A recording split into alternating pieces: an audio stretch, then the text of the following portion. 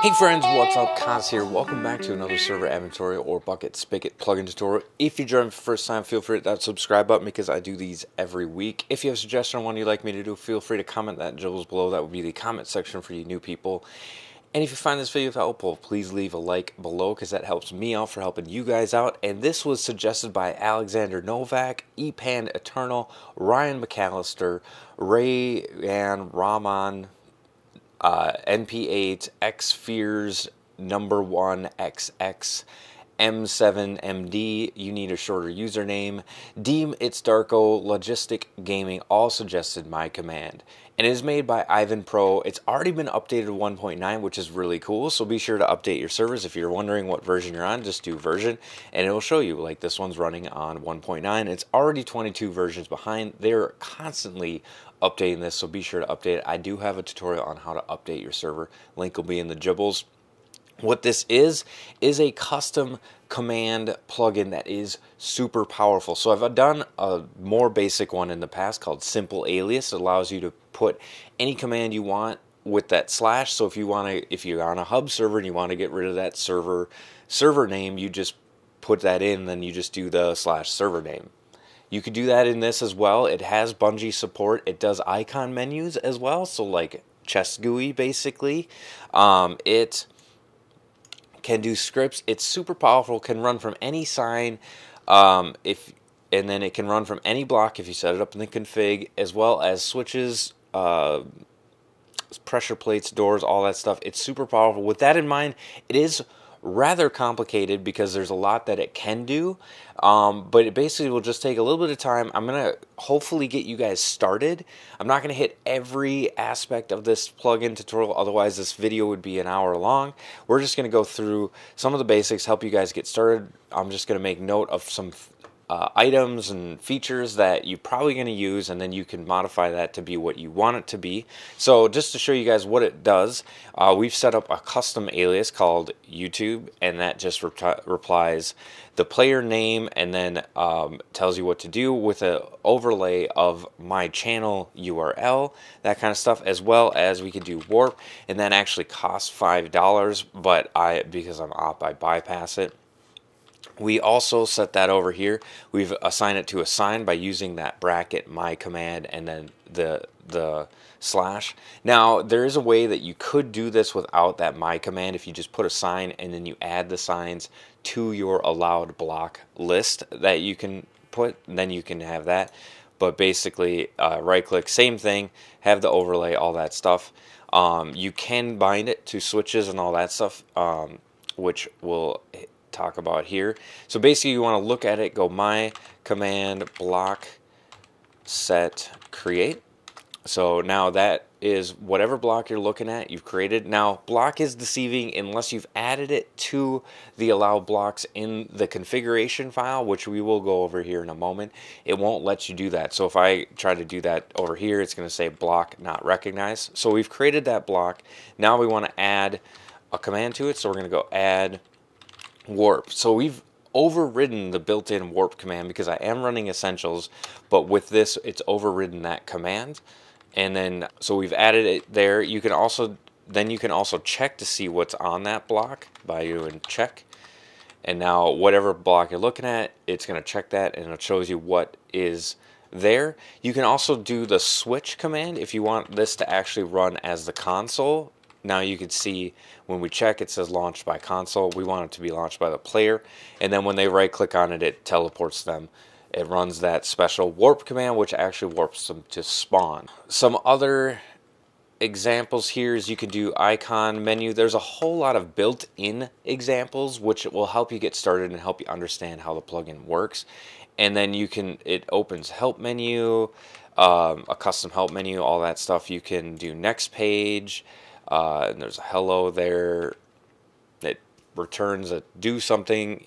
The other thing is you can do MyCommand help, which is what we just called. So you can do custom help commands. So if they do /help, it can return your own version of the help menu, all that stuff. You could do SB test. It also has a scoreboard tie-in, which is really cool. You could do bungee test. Now this isn't going to work because we don't have bungee cord, but basically when you do bungee test, it's going to teleport you to hub. We'll show you guys that in the configuration. And then there's also per world commands, which is really cool. So they can run the same command, and depending on what world they're in, they will be, it will return something different. So for instance, if they want to use /spawn and then you want to make it actually teleport them to a certain spot depending on the world they're in, you can do that in there. Now there's a whole lot of variables that you can include, as you saw, the player being one of them. You do MyCommand text args to see some of these returns. So you got the world, the player, health, food, experience, level, game mode, damage, all that stuff. Now, that doesn't tell you what you should put into your commands. So on the screen, you'll be able to see the whole list of variables, or I think the author uses the term arguments. You can put any of those in your command, which is really cool. It does text arguments, that's what's on the screen right now, and then you have formatting arguments for color coding, underlining, bolding, that kind of stuff. And then you have your run command arguments. That's the stuff that you can put in your run commands rather than just text return commands, and those also include all text. And then there's also an item set. I didn't mention this earlier and I forgot, but you can do custom items with this. So if they have a sword that has a certain name and they left click, it does a special ability. So you can have some like RPG type settings set up in this without using any kind of bigger plugin, all that good stuff. So you can also create your own variables or arguments by doing MyCommand variables, and that's going to give you a list of all the stuff. So you do create and then create the variable name, and then you'd want to do set and then the name and the value. So if you want to just continually use the same variable, like a website URL or whatever, across a lot of different commands, or you're setting a bunch of custom items and they want a lot of these to do the same thing, have the same cost, whatever it is, then you can set that in your variable list, call that from your custom commands, all that stuff in there. So as far as creating your own commands, we went over 2 examples where I've actually created. We went over a lot of built-in examples. As far as creating commands, you probably want to use the URL or the YML file and edit them in the configuration rather than in game. I've tried editing them in game, and you can give it a go, but I'm not really going to go over it other than to tell you guys a little bit about how to do it in the command. So you're going to do MyCommand /edit. And that's going to give you some information on how to do that stuff. I found it rather difficult, and then you can do examples and it's going to give you more information on how to edit the in-game commands. I just found it kind of difficult. It's not as easy as just going into config file. I would highly recommend just going to config file, which we'll talk about in a second. And I think that the way that you create a custom command in here is you'd want to do that MyCommand edit auto generate, so it just creates a blank command, and then you can change all the names, all the stuff in there. But I feel it's a little more cumbersome than actually just going to the config file and doing that. So let's hop over to the config file and take a look at that. Okay, so here we are in the configuration of our server. We see that we are running 1.9, and it is a few days old. It's 4 days old, and it's already 22 versions behind, which is interesting. So we're going to go into the plugins folder here, and then we're going to go into MyCommand. Now there's a whole lot of YML files in here. We're going to start in the configuration, then go to commands, then talk about item set. There's a whole lot of other stuff in here. You have block database, that kind of stuff. So we're going to open up the configuration. Now you can turn the listener is basically any part of this plugin that you want to actually just full on disable. You can set that to false in here. So if you don't want it to work for blocks or custom items or signs, you could just set it to false here. Or vehicles, that kind of stuff, you can set that to true. Debug, probably just leave that. Economy, allow debit, I believe that actually means allow debt. So if a command requires a cost, it would not allow people to go negative. It would actually just fail. Unless you set that to true, it would let people go into a negative. You got a scheduler in here, which is false, but you can set that to true. You have your signs. You could change the custom header for the signs. So if you don't want it to be MyCommand, you want it to be something else, you could do that in there, which is really cool. Now here's where you set up your custom blocks. Right-click interaction and physical interaction. So that's physical interaction is walking on it. So if you want to just have a certain block and they walk on it, so if you want it to be kind of discrete which block it is, you can do that in here. You can put stones, so you can set that block to be a stone and they walk over it and then it fires off the command. That kind of stuff. If you want like a trap or something, just some ideas. So the next part is we want to open up the commands. Now this is kind of the meat and potatoes of the whole plugin. There's a whole lot of information up here at the top. To highlight some of it is basically the command type list. Is each custom command is going to have a special type.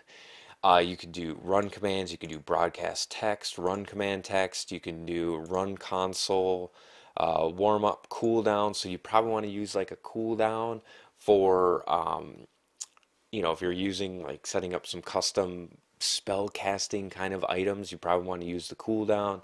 What else? It does have spout integration, which is really cool. You can add permissions from here. So we're just going to kind of review some of the ones in here. I'm going to point out a few of the items.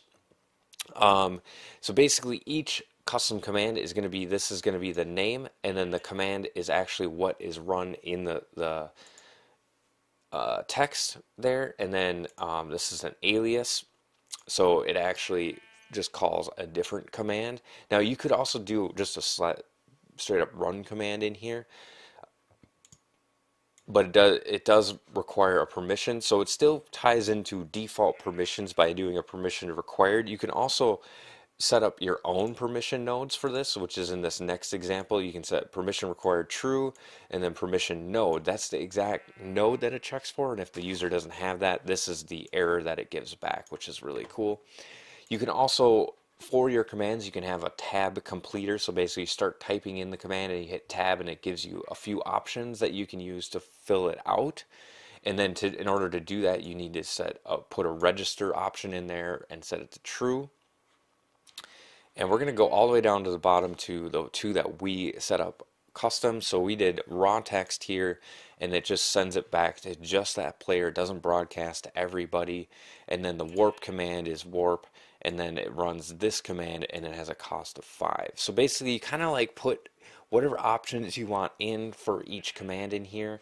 So let's talk about delay. You can put a delay in here, which is really nice, and that's just the $ delay $, and then delay timer, and then that's how many seconds it delays for each one of those.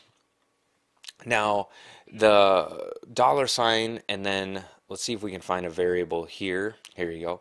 arg1, arg2. So the variables in this, like we talked about earlier and you saw on screen, is a $ and then the variable name. So player, money, any custom ones you set up, that's how you would call those custom variables in the command itself.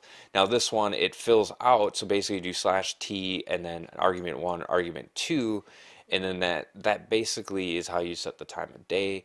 So if you need to pull something from the command that they put in, that's how you'd use that argument1, argument2.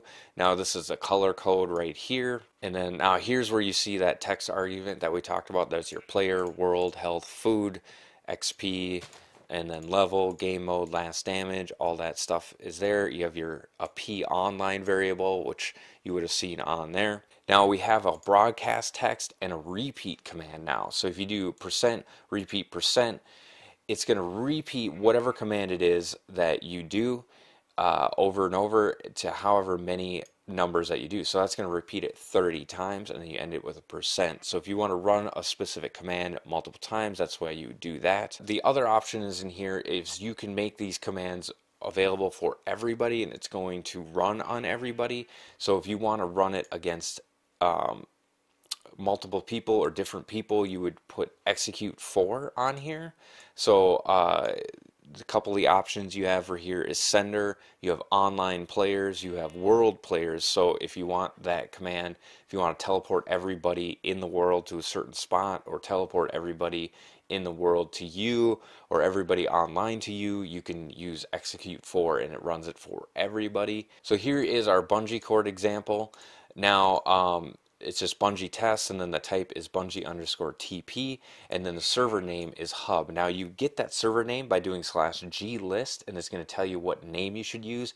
I believe it's case sensitive, so keep that in mind. If you have a capital HUB or capital LOBBY, you want to put that in for your server name there. So it's a lot of stuff on here, and I don't want to go all over all of it. Basically, kind of look at all the custom commands that the author's given you, and then kind of piece together what you want, test it out, see how it goes. It's going to take a little bit longer, but hopefully this gets you started in understanding how it works, so you can kind of just get up and start making your own stuff and piecing together what is there. So we're going to talk about the item set. So it's just your item set. Oops, not language, but this is great. By example, I love it when the author allows you to change any of the formatting, colors, all that stuff, so you can change it to your own language if you want, or change it to your own color code for your server or anything like that. So item set, this is how you set up custom items in the game. Now you do have to enable it in game in order for all of this to work, but he has an example of a stone sword, and then left click and right click, and they don't really do much. They don't call anything. It's just an example. So let's hop back in the game, show you guys how that works, and then wrap it all up. Okay, welcome back to the server. We're going to wrap all of this up. So I got a stone sword, and there's not a whole lot going on with it right now. We're left clicking, right clicking, nothing happens to it. It's just a standard stone sword if we hover over it. So we're going to do MyCommand item set on. We're going to turn, oh, it's already on, so that's good. So we're going to do, so we need to rename this to be the custom item name, super sword. There we go. So now if we left click and then right click, and there we go. So basically, if you wanted to add one, so let's add something. So we do add whatever we're holding on. So we've added a dispenser, and then we want to set it to a specific name, so not every dispenser does this. So we're going to set it to test, and then we can do we could do right clicking does our custom YouTube command, and left clicking does our warp command. So basically when we left click, it teleports us to the spawn. If we right click, it does that. But not every dispenser does that now. So if we left click or right click with a dispenser, only that special named one, which is really cool. So that's about it. Like I said, it's super powerful, so it's a little bit complicated.